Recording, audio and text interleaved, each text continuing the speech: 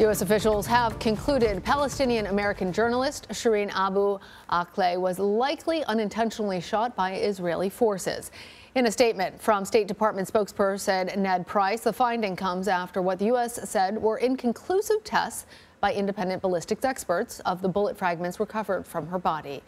The 51-year-old journalist for Al Jazeera was killed May 11th while covering an Israeli military raid in the West Bank, despite wearing a bulletproof vest marked press. For more, I want to bring in CBS News correspondent Robert Berger from Jerusalem.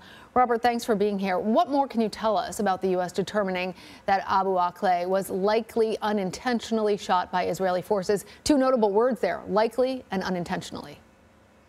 Right. Well, it took 8 weeks for U.S. officials to even see this bullet. The Palestinians didn't want to turn it over. They didn't want the Israelis to be involved. So finally, it was handed over to the Americans, who determined that the bullet was so badly damaged that they couldn't inconclusively say who fired it. There was a big gun battle going on at the time between Israel and Palestinian militants in the West Bank.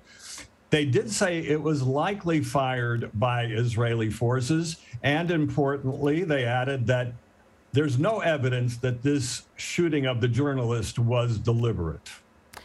Well, tell us more about the reaction there's been in the Middle East to this announcement. Obviously, we remember the outpouring of emotion after her death there on the West Bank. Can you tell us more? Is there still a heightened sense of alert, of emotion now?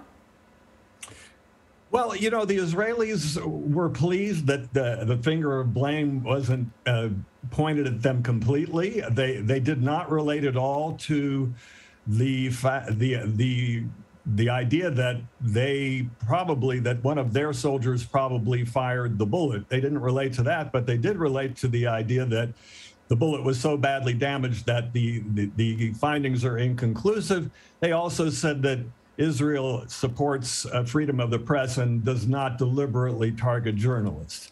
Now, the Palestinians are extremely disappointed. They're calling this U.S. report a whitewash. They're saying that America is standing by its old ally Israel like it always does. And so the Palestinians now talking about trying to get an international investigation into this incident. They say that she was deliberately targeted and killed by Israel. They're even talking about bringing the case to the International Criminal Court in The Hague. Well, this announcement comes less than 2 weeks before President Biden is scheduled to travel to Israel and the West Bank during a trip to the Middle East. I'm wondering, how will this news impact the president's visit? You know, the American statement was, I think, very balanced, which is what the President Biden will try to be when he comes here, you know, with a nod to both the Israelis and the Palestinians. I don't think this is going to be a big issue on President Biden's visit. I mean, there are a lot of more pressing issues. He will certainly express unwavering support for Israel's security and the friendship, the special relationship between the two countries. He's also going to meet Palestinian leaders in the West Bank. And I expect he'll express support for Palestinian self-determination and the right to a state of their own. And the Palestinians, while they're disappointed with this American report, they want to mend fences with the U.S.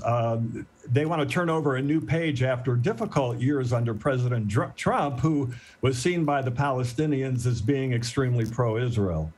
All right, Robert Berger, thank you. Thank you.